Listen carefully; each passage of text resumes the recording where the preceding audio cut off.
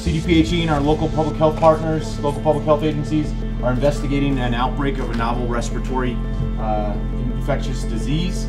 As of June 14th, yesterday, we have 618 confirmed cases. Of those, unfortunately, we've had 42 deaths that have been attributed to that respiratory disease. The suspected index case was in the Denver metro area. However, that person traveled on a bus throughout the I-70 corridor, which has allowed the spread of the disease and created the impact to the entire state. As you can see with the chart on the board there, pretty much every region has confirmed cases in varying degrees. The treatment of the illness, or the suggested prophylaxis of hospital staff and other first responders and general public. I was told design this statewide public health exercise, so I was a little overwhelmed. 0608. I was the one who architected the whole thing. I started the design process. I wrapped in a lot of partners from a lot of different agencies throughout the entire state. On the data that we've reviewed is that we've requested strategic national stockpile assets. This was a culmination of 18 months worth of planning. We had several different types of tabletop exercises leading up to functional exercises, which fed into the planning for the full-scale exercise. So essentially we were testing local agencies' abilities to respond to an emergency.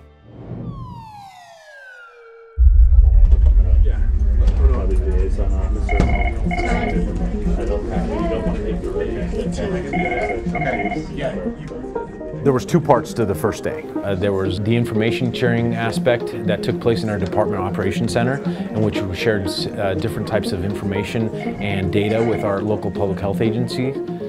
And then there was the boots on the ground portion at the RSS site, in which the medical countermeasure material was received, it was unpacked, then distributed out to other portions of Colorado.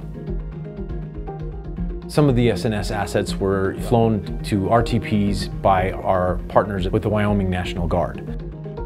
Those materials were packaged and sent out to Front Range Airport at Watkins, where subsequently they were loaded onto aircraft and shipped to Alamosa, Durango, and Grand Junction.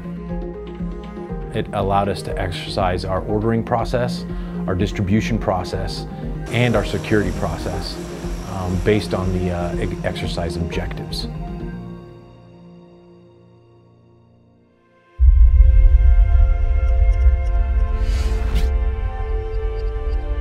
The materials had arrived at the regional transfer points and were being distributed to the points of dispensing. A point of dispensing site is where the general public is evaluated and assessed and provided medication to help protect themselves against the disease at hand.